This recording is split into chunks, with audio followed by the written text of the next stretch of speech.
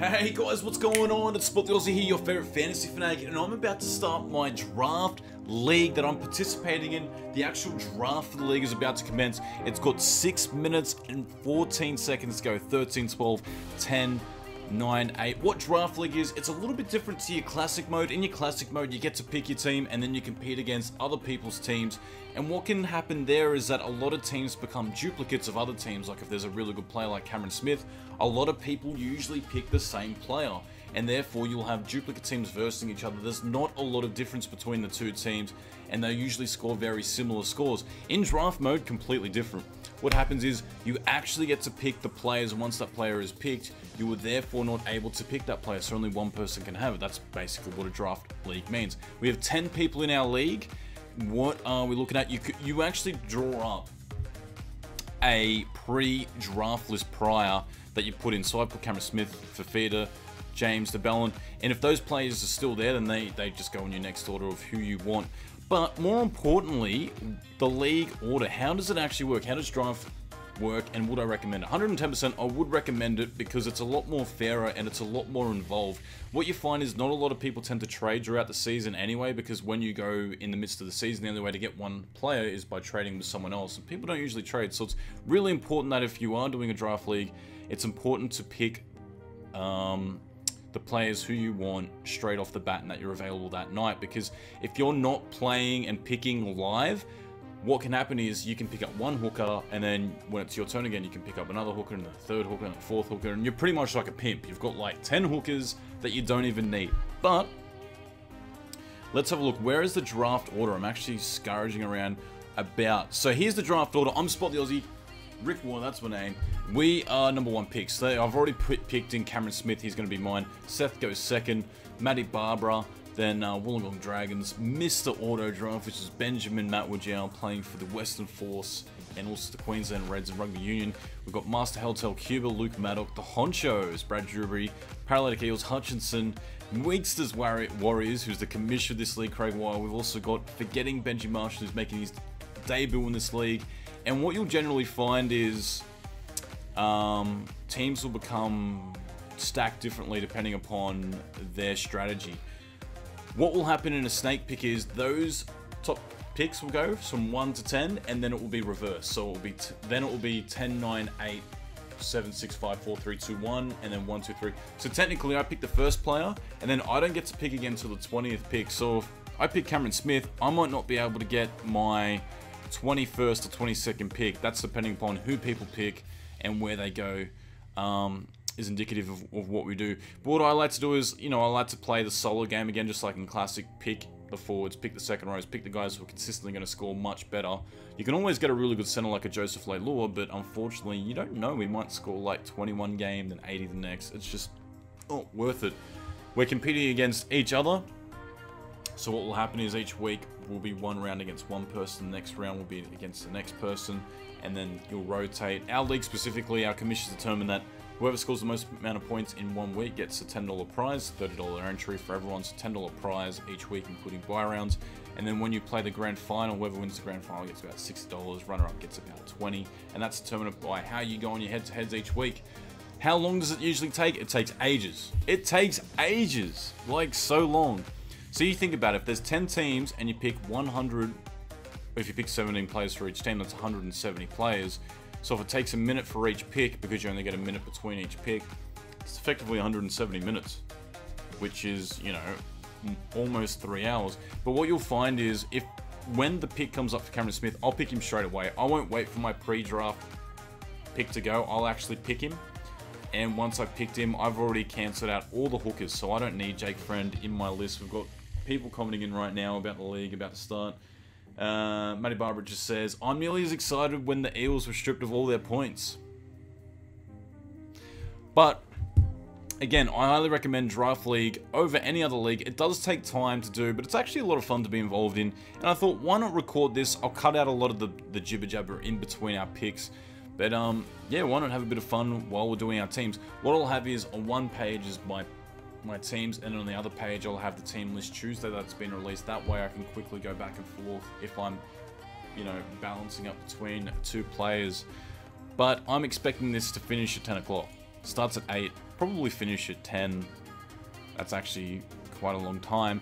And we'll have at least 2 people who won't be live picking, and that's because one of them works night shift, and I think Matt Woodjow for the first time ever won't be able to do it for whatever reason. Not sure. So those picks will automatically be picked after the 1 minute, depending upon who their draft list is. You can also do it on the app.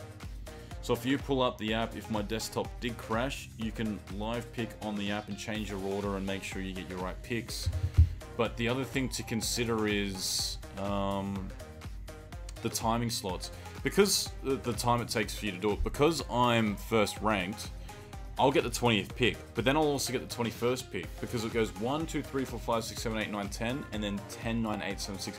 So the person at 1 and 10 has to pick 2 players, back to back to back. It's really fast. And I don't like that in particular. I'd prefer to be 4th, 5th, 6th, or 7th, in the middle.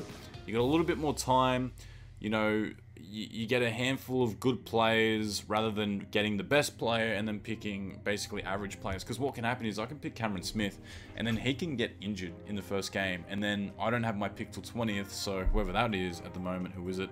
Martin Tapau.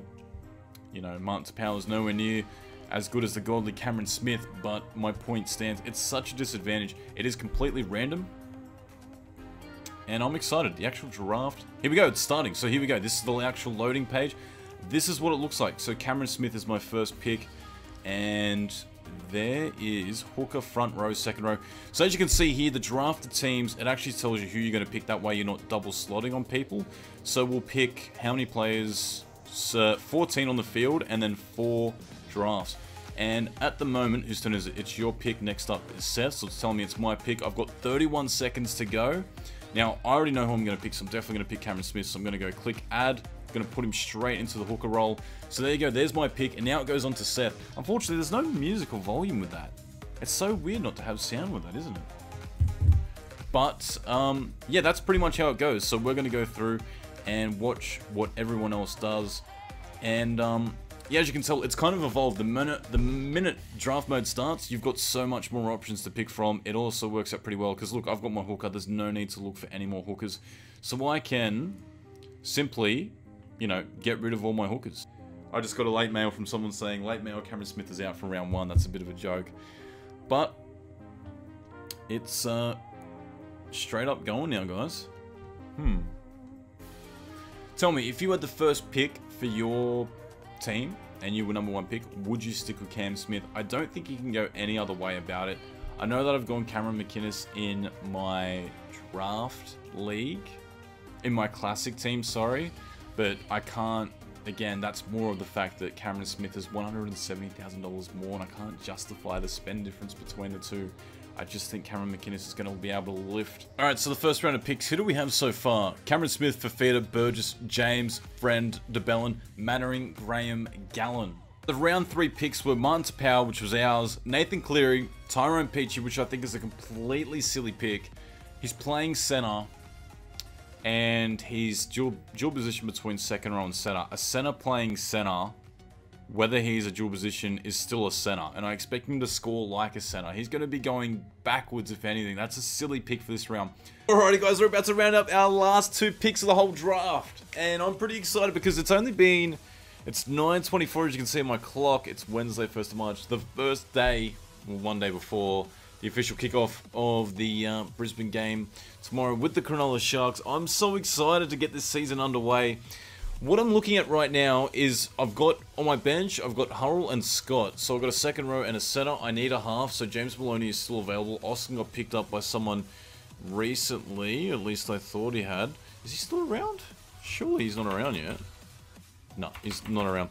But there's been a lot of picks in between that we're about to pick, so I want to pick up Young Tonamapia. Everyone's overlooked him. He's our diamond in the rough. Why? He's actually starting fullback for the Melbourne Storm. And unless Billy Slater comes back, which is, I don't know, I think it's a little bit unlikely, he's going to be sitting in that spot permanently. Let's have a quick squeeze at that Melbourne lineup, because I just want to check that that's actually the situation. Young Tonamapia has still been named there, so I'm definitely going to be picking him up. The half I want to pick up is Maloney, or considering Brock Lamb. Did Lamb just get picked up? Oh, Lamb just got picked up by Max. That's not a bad pickup. Who else is there if we look at the halves? If we look up all the positions that are available, it's a shame that all these other random names are starting to show up. 57 seconds to pick. So I'm just doing a legit quick scroll. There's Maloney. Mortimer will not be playing. I don't know why he's even there. Get out of there, mate. Luke Kelly, yeah, he's going to be playing like 1 or 2 rounds for Adam Reynolds. Besides, all he does is offload to the grass, which is a shocker. But, oh, Luke Brooks is still there. Still, I wouldn't want him. I think Moses is definitely going to be outshining him in the seasons to come. I'm going to be picking up Maloney for my bench to fill in case one of my halves get injured. And what was the other look I was doing? Young Tournament P for my fullback. So I've got full coverage. The only spot I don't have coverage for is the hooker role, which is not that big of a deal. You can always bring someone in. I'm actually really happy with my picks. And let's have a quick look at what was picked up in round 15. McQueen, Moroa, Paulo, Martin, Lolohea, Austin. So I was a bit surprised by Lolohea pick because I don't think Lolohea is actually playing, is he? I think he's on the bench. Let me have a look. Lolohea? No, my mistake. He's playing. He's on the wing though. Nathan Ross, Lachlan Coote. Wow, it took ages for Coote to get picked up. Hoffman, Bowen, Bolton, Bateman, Ponga, Tapau, Lamb. He was another pick I was looking at considering with Baloney. Damien Cook has been picked up. Chase Blair also picked up. Maloney, Young Tournament Mapia. What I know is when you play with 10 guys, it's the perfect number, I think. Between 10 to 12 guys is the perfect number for your draft league, because if you've got like 5 or 6, what tends to happen is there's way too many guns to pick up and all your teams are stacked. This way, there's a little bit of a weakness here, like there's a weakness in my centers, there's a little bit of a weakness in my back row, maybe not necessarily, but I don't have the guns essentially you'd have if we were only doing, 6 or 5 people. But I really favor 12 people. I think was the best number last year because it made teams really thin and you really had to go down to your cheaper players down low and look at like your Uades who were on 18.7 and other names. In fact, you know what? I might actually mention that Uade is still out there for the grabs. I don't think he's going to be better than any of the picks that I've got. But we'll just have a quick comment.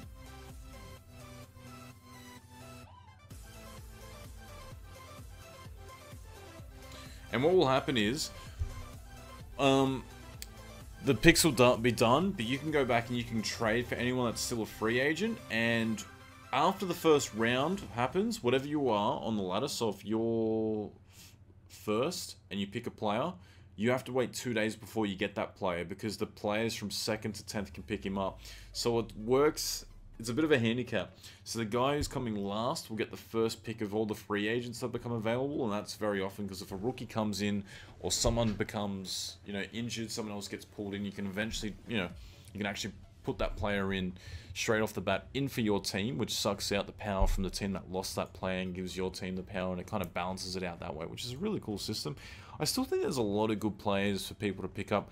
Let's have a quick look at the overall pool. Not just my queue, people are just messaging. Auto draft needs to be set to shorter, lads. Yeah, agree.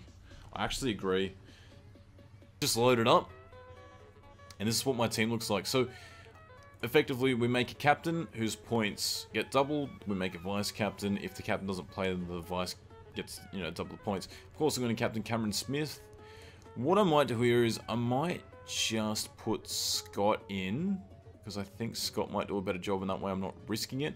Picking up Kaufusi was a bit of a risk in considering will he actually be playing, but I just wanted to make sure I had a solid team, so we're going to substitute him straight in. So our 14 player point, this is what the difference between Classic and Draft is. Only your 14 players will actually count, so your benchies do not count. And if one of them gets injured, the lower scoring benchie will actually be added to your points. So I'm really happy with that. This is my team lineup. Cameron Smith, Josh McGuire, Felise Kaufusi, who I've just tried to trade for Bo Skirt, and doesn't want to work just yet. It's probably because it's been the first time. It's because he's front row, duh. So what we're going to have to do is, we're just going to have to play a little bit of... playing around. But that's our team. Pretty solid.